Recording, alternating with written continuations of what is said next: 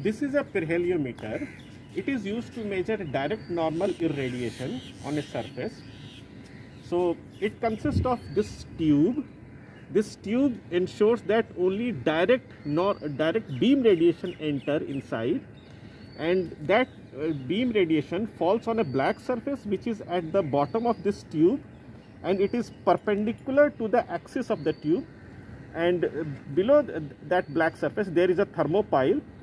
So when the beam radiation falls on that black surface, it gets heat up, and that heat energy gets transmitted to the thermopile, and that thermopile produces electric signal, and that electric signal passes through this wire and get displayed in this multimeter, and where the beam direct normal irradiation currently being measured is 1.87 millivolt, and this can be converted into watts per meter square using a calibration constant which is mentioned in the lab manual.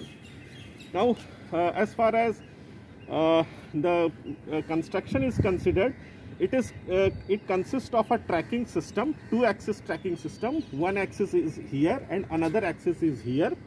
So adjusting these two axes, we ensure that this tube is all the time oriented towards the sun only. And to orient it towards the sun, there is a hole here. Through this hole, sunlight enters, and we ensure that it must fall on the black surface which is here. When it is falling on the black surface, we understand that this tube is perfectly oriented towards the sun.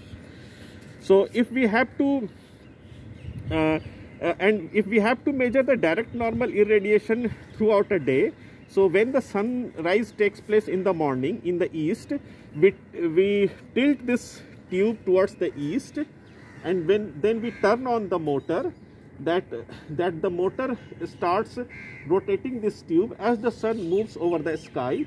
At the same speed, this tube also rotates. So this way this tube is all the time oriented towards the sun from east to west throughout a day, and it measures the direct normal irradiation for an entire day.